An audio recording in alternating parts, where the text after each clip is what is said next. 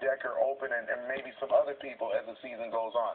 The key to his game, I believe, at least one of the keys, is that he doesn't turn the ball over. He is a guy who is very protective of the football, so he gives his football team every chance to be successful. And maybe the other important thing from a team perspective, they have begun to believe that he's going to win games, and they play inspired football for him.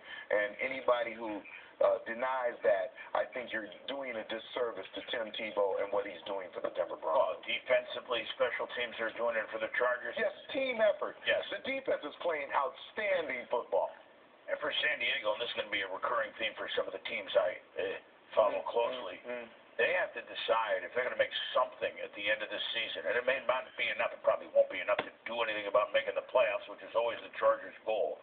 But they got to decide that this is the longest losing streak, I believe, in 10 years for San Diego. They have to decide if they're going to stop it and make something of December or be remembered as one of the more eye-opening teams in the wrong way. I mean, it was even in the Powder Blues on a day they honored Junior Seau with Dan Fouts introducing him at halftime.